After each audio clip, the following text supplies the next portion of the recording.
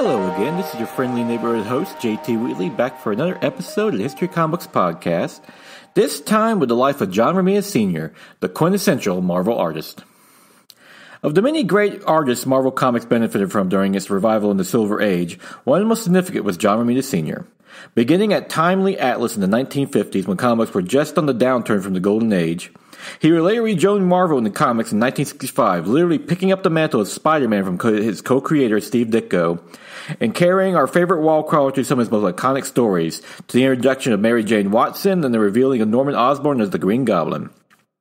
It wasn't just Spider-Man that Romita would contribute to, as he would soon set the art style for the company for decades, creating the Marvel look we know and love today, along with many of his characters, thus making his own place in comic book history. John Romita Sr. was born on January 24, 1930 in Brooklyn, New York, the son of Maria and Victor Romita, a baker of Italian descent. He had three sisters and a brother, and by age 5, he started to show his talent for drawing. According to Romita, he became something of a street performer by age 10 with his chalk drawings on the streets to entertain friends and neighbors.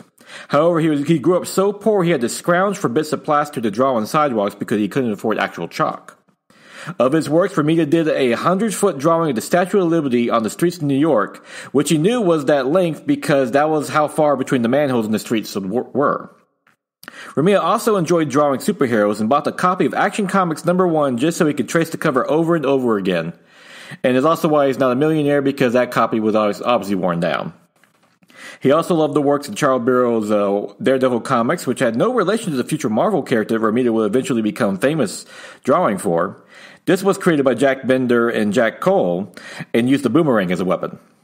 Romita loved Burrow's work in general, pointing out the writer did a lot of things with the character and story Stan Lee would innovate decades later. Stan Lee himself would call Charles Burrow a genius. The artists he most admired were Jack Kirby, George Tuska, especially his work on Charles Burrow's Crime Does Not Pay in Daredevil comics, and Milton Caniff, who Romita called his god. When Romita was 14, he delivered boxes of mimeographs for Big Bang News like Louis Armstrong and Glenn Miller for money. Around the same time, Romita's father, Victor, opened his own bakery, which required his family to move to Albany, New York. However, Romita's mother, Maria, objected to John moving, insisting he stay in Brooklyn to become an artist. Originally, Romita wanted to become a magazine illustrator.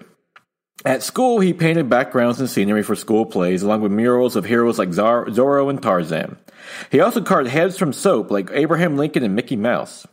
These became so popular with his fellow students that they broke into a Turkish bath to get more soap for him to carve, only for the police to get involved.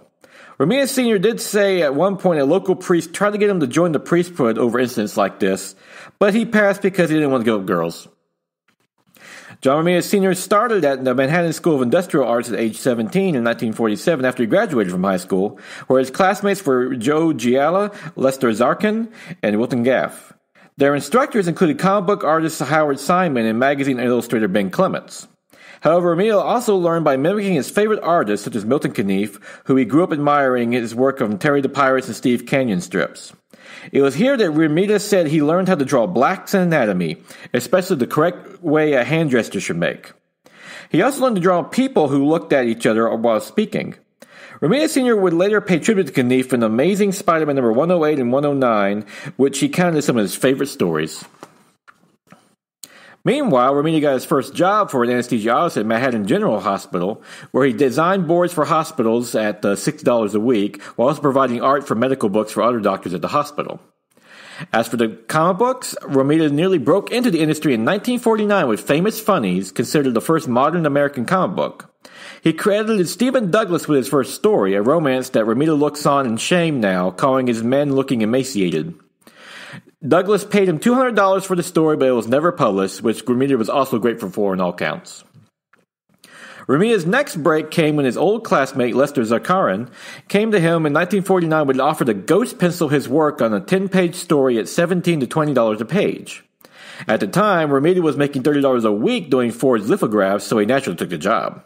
With Zakarin claiming they were his pencils to Stan Lee, who was one of the few editors at the time who requested changes, forcing then Zakarin to go back to Romita to make them. While Romita also did the inking as well. Romita would later claim that Zakarin just couldn't draw it all. This led to Romita joining Timely outright in 1951, beginning with his first professional inking job on the story of It in Strange Tales No. 4, December of 1951, about a murdering alien baby. There, Lee set up a meeting with Joe Manley that helped Romita improve his technique and to meet deadlines. Romita would later say working with Manley for one afternoon was the equivalent of a 6-month art course, as he watched Manley pencil and ink an entire double spread with no reference in a day. Romita also observed how Manley was able to insert bone structure into his figures, thus making everything look round but crisp, as he would describe it. Romita's work and confidence immediately improved afterwards, and he even switched to inking with a pen over brush as Manley did. Tragically, Joe Manley died at the too young age of 38 in a train accident. Romita was still ghosting for Lee, Sakara, and for Trojan and other comic book companies on books like Crime Smashers. Eventually, they would be signed, Sakara and Romita, while also making $25 a week doing Coca-Cola ads, and also work at Avon during this time, doing Western comics like The Western Kid. His collaboration with Zakarin would finally end in the spring of 1951 when John Romita Sr. was drafted into the U.S. Army. Wanting to avoid getting sent overseas, he managed to show his artwork to the Air Force captain at Governor's Island, who pulled some strings to get him assigned there. He was stationed at Camp Upton during his basic training at Fort Dix in New Jersey. During this time, he married Virginia in March of 1952, and he thought he accidentally deserted when he went on his honeymoon in Canada. The couple will eventually have 2 sons, Victor and John Jr., the latter who became a legendary artist in his own right. Romita was made corporal in 7 to 8 months and made Class A, which means he could leave his post when off duty and even live off base, so he could still work at Timely, delivering completed pages, while still in uniform, resulting in the secretary at Timely to call Romita Stan Lee's GI. There he would talk to Stan Lee about future stories while renting up an apartment in Brooklyn. When word got out about this and that he was making more money in a week than his fellow servicemen did in a month, Romita said he became suddenly unpopular on base. Romita would eventually serve 24 months and was offered the rank of Master Sergeant but turned it down, which angered his father as he thought a career in the Army would be a more stable one, especially since it came with a salary of $488 a month, which his father thought was a fortune, despite the fact that Romita was making more in comics at the time. John Romita Sr.'s most significant work for Timely, now Atlas, during this time was penciling the brief revival of Captain America under editors-in-chief Stan Lee in Young Men number 24 to 28, December 1953 to July of 1954, and Captain America number 76 to 78 in May and September of 1954. Romita would work on other superheroes during their brief revival of the genre, one of which introduced M11, the human robot, in Menace number 11 on May of 1954, a character who would eventually turn in Agents of Atlas decades later. Soon he noticed his style was imitating his idols, Jack Kirby and Milton Caniff, but he would later learn to adapt their style while making it his own. Another significant work Romita worked on for Atlas at the time was Jungle Comics, which starred Waku, Prince of Bantu, who was originally created in Jungle Comics number 1, September of 1954, by writer Don Rico and artist Odin Whitney, noted for being one of the first comic book features to not only have a black character as a star, but no regular white characters. Romita took over the art chores for Whitney with issue number 2. At the time, Stan Lee was doing very detailed scripts before adapting to the Marvel method, thus Romita didn't have the freedom with his art he would later achieve. When he was assigned to Captain America, he tried to avoid ways to draw with S.H.I.E.L.D., even going so far to have it color-held, which didn't work out too well. Despite all this, Romita didn't think comic books would last by the end of the 1950s, and soon events would nearly prove him right. After the publication of The Seduction of Innocence by Frederick Werven in 1954 and the following Senate Subcommittee on Juvenile Delinquency, the comics industry formed the Comics Magazine Association of America in 1955, with the Comics Code Authority tasked to severely restrict the medium's content to stave off the backlash against the industry and governor censorship.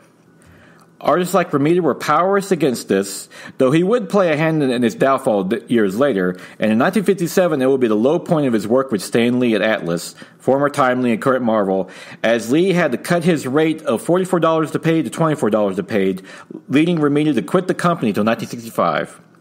Of course, his father chided him about all this over leaving the Army. He wasn't the only one, as this led to a mass exodus for many artists, as Atlas was nearly folded up shop and Romita was forced to take up a newspaper route just to make ends meet in the late 1950s, while his wife Virginia also went to work.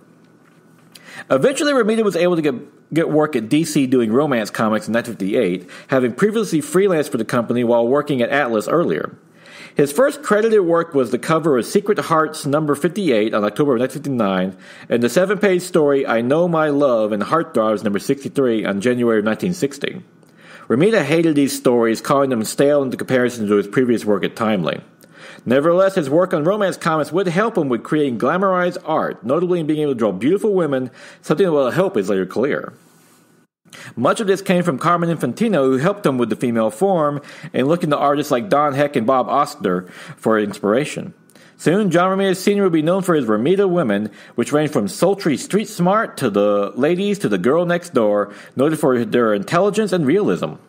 This would lead him to be stereotyped as a romance artist for a period of time, though he did lead him making $35 to $38 per page on these comics. At DC, he didn't like doing horror stories and strangely never got a chance to do superheroes. One could only imagine what he could have done with Superman or Batman, though he did get a chance to do more obscure Metamorpho. However, with the romance genre dying out in comic books, Romita Sr.'s work at DC dried up. The last known issue he worked on was My Heart Tricked Me in Girls Romance number 121 on December of 1966. Soon, Romita was thinking about going into advertising at BBD&O, which offered him $250 a week against the $200 he was making for DC, before Stan Lee made him a counteroffer, promising him a ton of work, and he wasn't lying. While Romita said Stan Lee constantly pushed for changes, he was more accepting than DC, and he did like being challenged by artists. It was there that Romita was indoctrinated into the new Marvel method, where Lee gave outlines of the plots to the artists, trusted them to design the characters, setting, and panel layout, and then come back to insert the dialogue. Between Lee's writing and Jack Kirby's story templates, Romita transitioned back into superhero storytelling. Romita's first inked an issue of Avengers number 23 in December of 1965 for Don Heck's Ontario pencils, along with a Jack Kirby cover, and would then replace Wally Wood on Daredevil issue number 12 on January of 1966. The return to superhero stories would be a bit of a transition, as the first 3 pages Romita produced had to be thrown out as they were too boring, like a romance story. Stan Lee had Jack Kirby provide breakdowns, but provided Romita a reference on how to do the pacing. Soon, Romita got back into the groove and the sales for Daredevil started to go up, along with producing stories for the Hulk and Captain America and Tales of Astonish number 77 on March 1966, and Tales of Suspense in number 76 and 77 on April and May of 1966, respectively. With this, Stan Lee soon had a new job in mind for Romita, as he wanted him to take over penciling Marvel's flagship character, Spider-Man. During John Romita Sr.'s run on Daredevil, Stan Lee had Spider-Man guest star in Daredevil number 16 and 17 in May and June of 1966 to give Romita a trial run on how he could do the character, as he was having trouble with Amazing Spider-Man artist and co-creator Steve Ditko. One argument specifically was that Lee wanted the Green Goblin to be revealed to be Norman Osborn, the father of Harry Osborn, Peter Parker's friend. Ditko objected, stating that was unrealistic, since most criminals were people you never knew, but Lee argued that readers would be disappointed if it didn't happen. When Ditko finally left of Amazing Spider-Man number 38, the Green Goblin's identity still had yet to be revealed, and Lee was free to have him be Norman Osborn once John Romita Sr. came on board. However, Romita originally turned down the job, as he thought Spider-Man Peter Parker was just a teenage Clark Kent, while he felt at home on Daredevil. Nevertheless, when he did start on Amazing Spider-Man with issue number 39, which revealed Norman Osborn to be the Green Goblin, Romita would try to ghost Ditko's style for 6 months before realizing it was no longer a temporary gig at issue number 43. He couldn't believe Ditko would leave one of the top-selling comic books in the industry. Once he realized this, Romita started delivering his own style, such as drawing characters with bone structure along with ditching the 9-panel page structure. It was during his early run that he debuted the first full appearance of Spider-Man's future love interest and wife, Mary Jane Watson, seen previously appearing obscured by a plant in Amazing Spider-Man number 25 in June of 1965. Romita would debut in the iconic final page of Amazing Spider-Man number 42 in December of 1966. Playing on the subplot of Aunt May trying to set up Peter with their neighbor's niece, he opens the door expecting a comely girl, only to see MJ in all her red-headed, bomb-shared glory, spouting the iconic line, "Face it, Tiger, you just hit the jackpot." Romita's previous years working on romance comics had helped, as he developed a talent for drawing beautiful women, and Mary Jane Watson was no exception, modeling her after the film star Anne Margaret.